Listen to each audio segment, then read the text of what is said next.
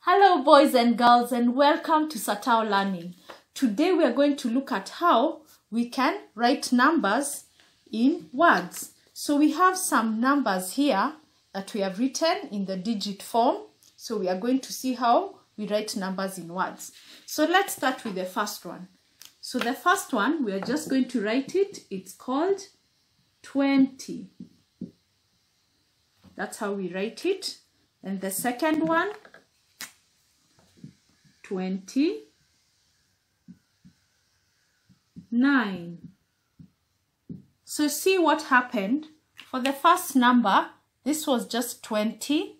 And then when we changed this 0 to another number, we just wrote this, the tens number, 20. And then we added the name of the second one in the ones place. So that's 29. 20 and 29. So we'll do another example of that later. So the other one is 30, 38. The other one is 47. The other one is 50.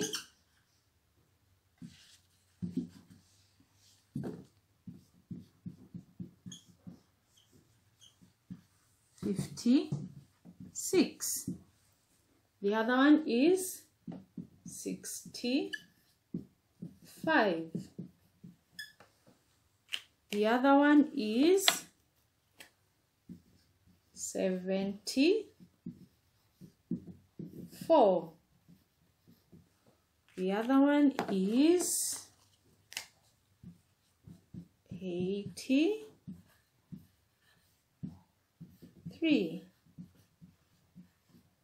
The other one is 92. And then the last one is 100. So that's how you write 100. So for example, let's look at another number. Let's say we said that when we have 20, the tens are 20. There are two tens, so they are 20. Then when we change the second digit to be another digit, we just add the tens number 20, and then we add the name of the one in the ones place value. So for example, if we changed this number and put a number 3 here, so this number would be 23.